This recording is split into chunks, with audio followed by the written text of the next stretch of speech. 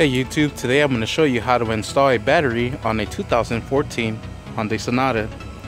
On my previous video I showed you how to remove it.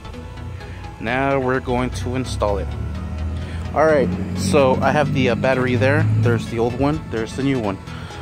Simply what we're going to do is place the new battery on the old battery. A little heat shield protector. There it is. Now we're going to insert the battery right in here.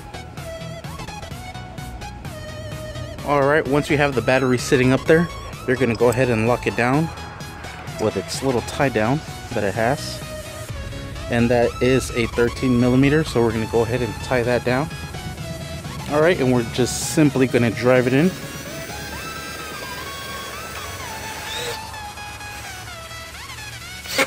There it is. Alright, next step we're going to do is put back our air intake duct. Just slip that back into place like so. Just like so. It's perfectly in place. Put in the screws that we put to the side.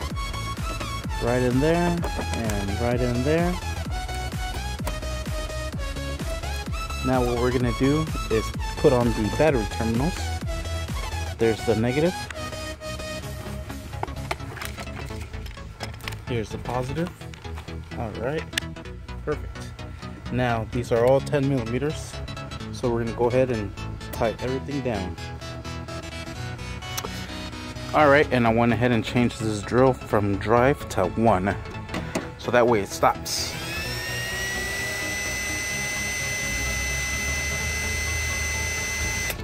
Okay. Oh, I need to change the size. Duh. Alright, there we are, 10mm. Whoops! Now it's doing what it's supposed to. Sweet. Alright. Alright. And you're done. That's how you install the battery on a 2014 Hyundai Sonata. Sweet. Thank you for watching. Please like and subscribe. Don't forget to hit that bell.